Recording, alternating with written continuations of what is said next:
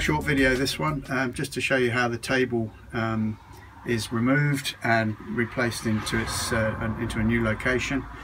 So basically, a couple of things you need to know.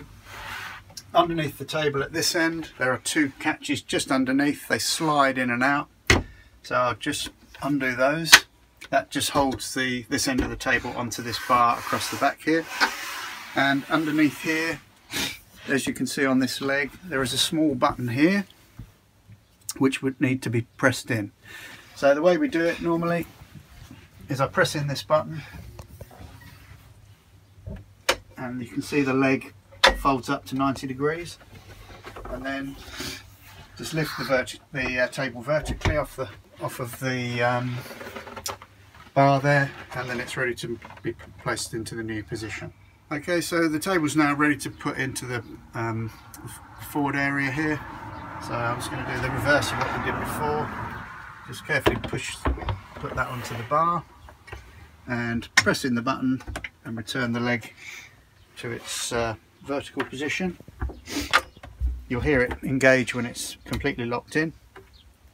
And finally, we just put these sliding bars in underneath just to lock it onto the bar there.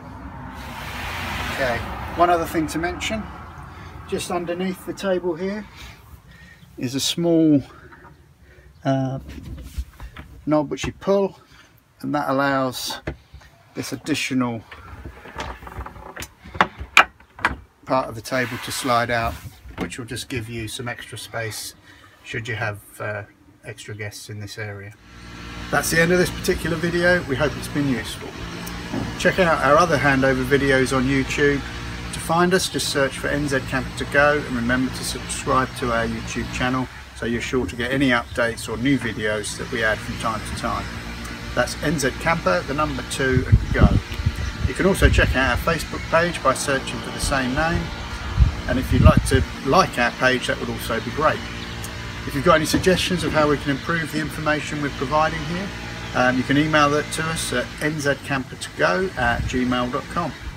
Thanks again for watching, and goodbye for now.